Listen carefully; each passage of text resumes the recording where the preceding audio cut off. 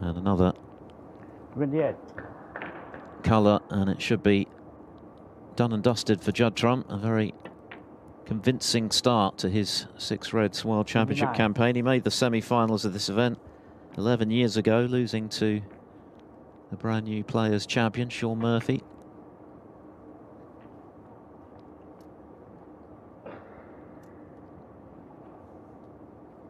This is the red that Ricky missed, and boy, has it cost him.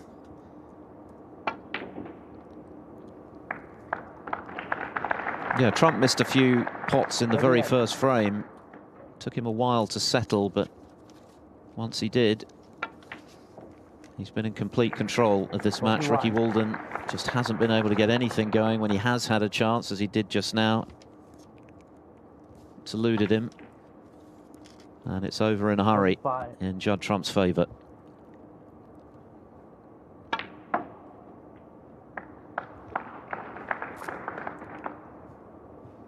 $50.